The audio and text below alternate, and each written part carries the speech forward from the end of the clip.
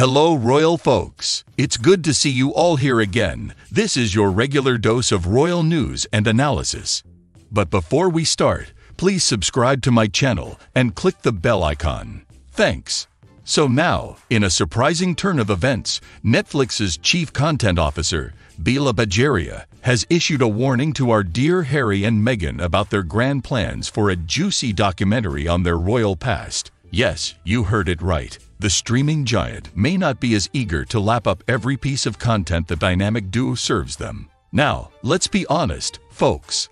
We all knew that Harry and Meghan's multi-million-pound deal with Netflix was like a match made in publicity heaven, but it seems the honeymoon phase might be over sooner than expected.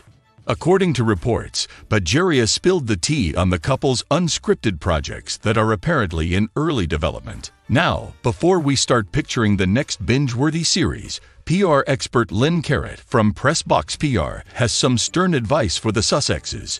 Steer clear of that juicy documentary. Carrot, speaking to the Mirror, didn't hold back, stating, "We know Netflix is after that juicy content from Meghan and Harry in the form of a feature documentary about their royal past. But in order to rebuild their image, the couple should stay away from this."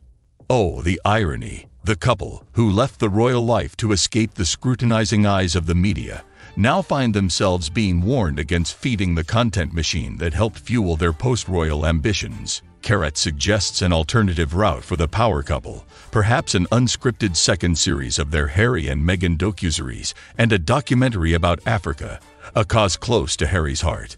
A safe bet, you might say, considering the potential pitfalls of revisiting their royal history. But here's the real kicker. All eyes will be on the couple's debut movie. If that goes well, Netflix might extend their deal. However, there's a catch. They'll have to stay away from public appearances with competing streaming companies. So, there you have it, folks. The Sussexes, once the darlings of the monarchy, now navigating the treacherous waters of streaming politics. Will they heed the warning and choose a safer, less scandalous route? Or will they once again succumb to the allure of the juicy content that Netflix craves?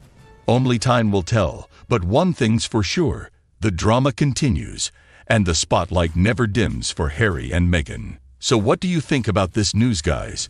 Thank you for tuning in to today's discussion. As always, I encourage you to share your thoughts in the comments section below. Stay tuned for more updates on the intriguing world of royalty. Until then, thanks for watching. We'll see you again with some more fascinating news about the royal family. Thank you.